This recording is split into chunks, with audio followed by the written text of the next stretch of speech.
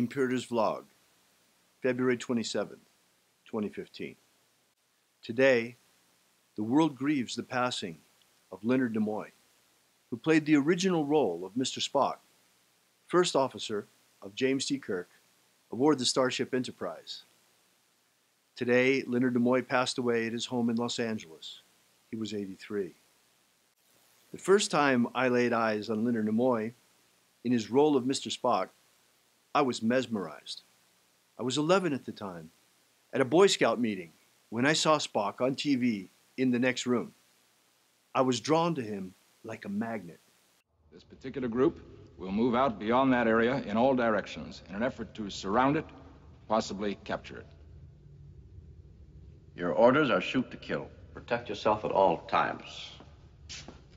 Commander Giotto, disperse your search parties. Aye, aye, sir. Lewis, Vinci, take your men out. Mr. Spock? Capture it? I don't recall giving any such order. You did not, sir.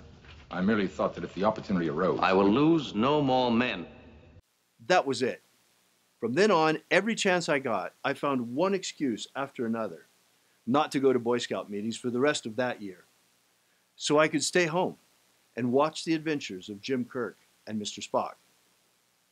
There is no television series, bar none, that has had a more profound impact on my spiritual life than Gene Roddenberry's Star Trek, which I discovered at a very formative age. The mission of the Enterprise is to seek out and contact alien life. Has it occurred to you that there's a certain inefficiency in constantly questioning me on things you've already made up your mind about? It gives me emotional security. Leonard Nimoy, in his role as the Vulcan first officer aboard the Starship Enterprise, led me to first contact with the Vulcan culture.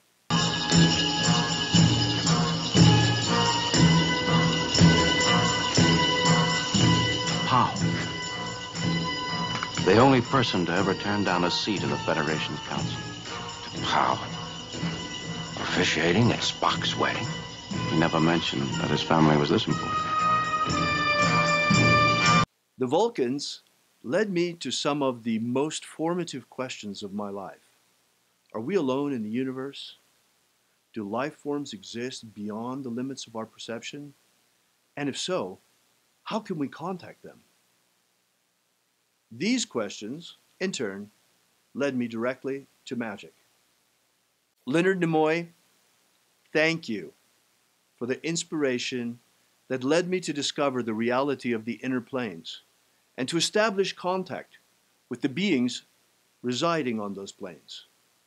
So tonight, in honor of your memory and in recognition of the profound impact that Spock had on my spiritual attainment, I salute you, Leonard Nimoy, and dedicate this first vlog to you. You were my childhood hero. Spock!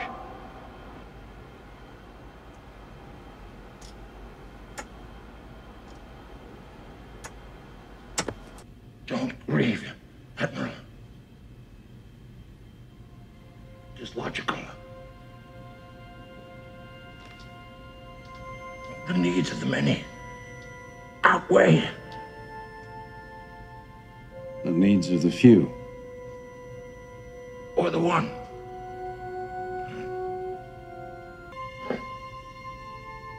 I have been and always shall be your friend.